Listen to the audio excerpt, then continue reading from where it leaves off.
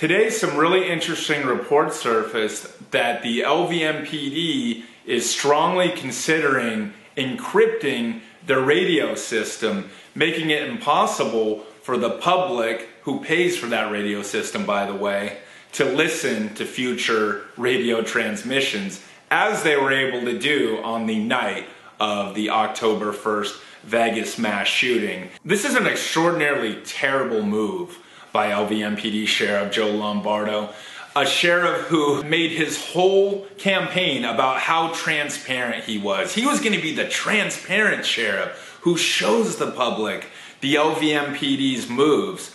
And so what is Mr. Transparent doing now? Trying to cut off the public's access to the radio transmissions so that he can make future cover-ups easier. The public can't bust you on your lies if the public doesn't have the information to do so. And it appears that Joe Lombardo wants to cut off the public's ability to catch him in any future cover-ups. Whether or not the Vegas mass shooting is a cover-up is debatable, but one thing that's not up for debate is that LVMPD Sheriff Joe Lombardo has done an extraordinarily terrible job of making this not look shady.